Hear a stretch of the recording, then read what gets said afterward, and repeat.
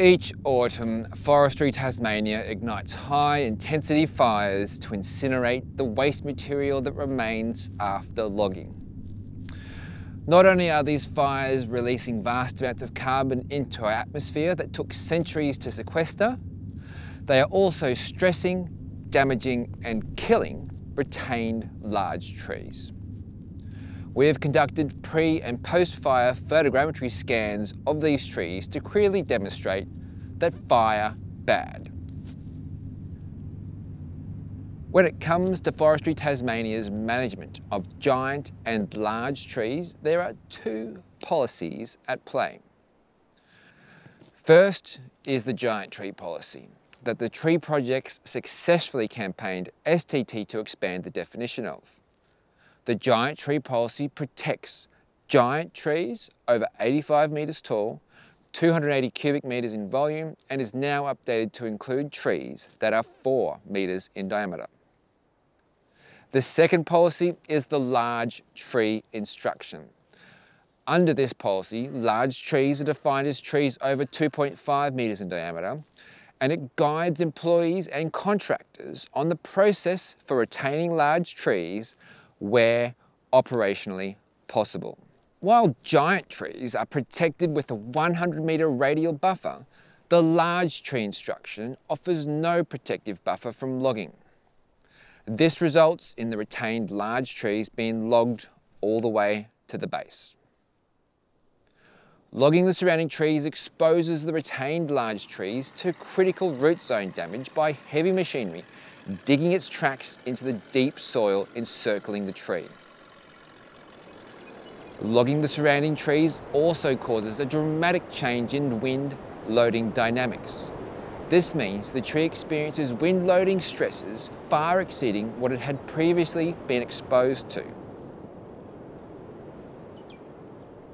In addition to these mechanical disturbances is the ridiculous amount of logging waste material that is left behind. When a forest is logged, around 60% of the forest biomass is left on site as waste. This amount of waste is so vast that it forms a thick layer of combustible material that covers the landscape. It is even piled high into massive mounds. The logging waste is then incinerated in high-intensity fires lit by helicopters dropping a napalm-like propellant from above.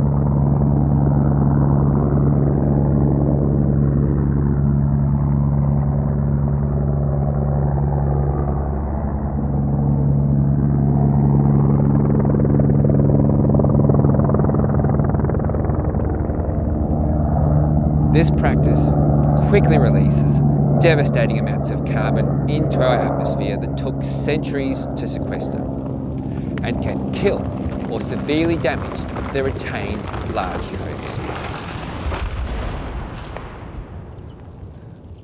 Over the long lifetime of these trees, they have been impacted by wind, storms and decay, which can result in the core of the tree being exposed around its base. Younger trees will generally be able to completely grow over and seal off this damage, but this can take a very long time. While the inner core of the tree is exposed, it is at a much higher risk of being killed by a fire, because the fire is easily able to enter into that cavity and burn the tree from the inside out. Here, you can see very clearly that the fire was easily able to enter into the core of this tree via this opening. Over the course of days, the fire burnt and smouldered inside the cavity, slowly eating away at it. My estimate is that 50 to 60% of the original supporting wood has been burnt away. Not only that, but there are many more openings into the core of the tree, further diminishing its structural integrity. It is very easy to understand that when the inner core of a tree is destroyed like this, the entire weight of the tree is being held up by far less supporting wood. These structurally weakened trees are then exposed to those higher wind loading forces because the forest around them has been logged. This practice by Forestry Tasmania is simply not protecting trees in any way. Recently, in an effort to mitigate this obvious shortcoming, Forestry Tasmania decided to send the machines back into this site. These machines scraped and pushed some of the logging waste material a few metres back from the stem, further impacting the root zone. While we recognise this effort, it is far from a well thought out practice. This piled up ring of waste material surrounding the trees has likely caused a prolonged exposure to excessive radiant heat. Essentially, this has cooked the trees alive. All of this has damaged these large retained trees. These large trees need the protection of their surrounding forest. The practice of broad-scale burning of logging waste material simply needs to stop for our trees and for our climate. Or better yet, Tasmania just needs to end native forest logging.